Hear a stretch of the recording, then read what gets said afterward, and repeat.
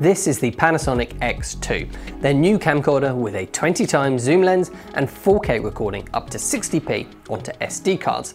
And if that sounds and feels a bit familiar to you, well, it's because it probably is. This is the Panasonic HC-X2E, which was launched 3 years ago now, and this is their new X2. It has the same lens, same sensor, pretty much identical features. There are a few big differences, but the main one is that the HC-X2E has a 10-bit all-eye codec inside. The new one is either Long-Gop or HEVC, there's no all-eye here. So essentially, the X2 is a HC-X2E for people who want to save a bit of money and not get that all-eye codec, which, considering the HC-X2E is 3 years old now, is definitely a bit disappointing at first glance. But I don't think that that is going to stop the X2 being a fantastic camera for some people. The HC-X2E still holds up really well today as one of the best 1-inch camcorders on the market. It has sensible features, a pretty fantastic image quality, and it is already at a decent price point compared to its competition like the Canon XF605 and Sony Z280.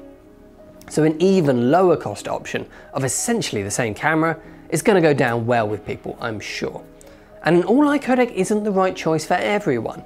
For those who aren't already familiar with all-eye, it's a type of recording which is more commonly used in broadcast. It ends up in larger file sizes, but is much easier for editing software to play back, so normally performs better once you're editing.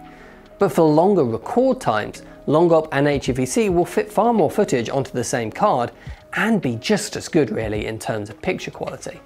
So it does depend on the type of work you do as to whether all-eye, HEVC or Long-Gop will be the right choice and whether that HC-X2E is worth the extra money to step up to or not.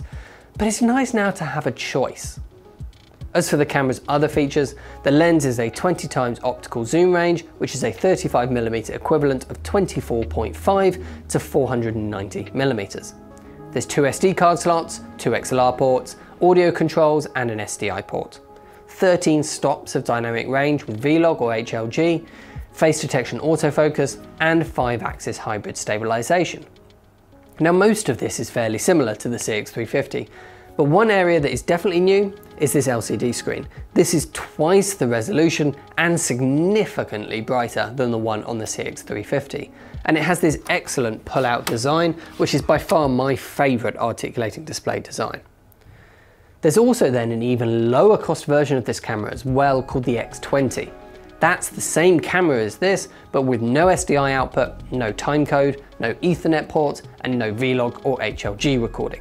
So if those features are just of no interest to you, you can save even more money over the HC-X2E and go for the X20 rather than the X2. So let us know what you think of the Panasonic X2.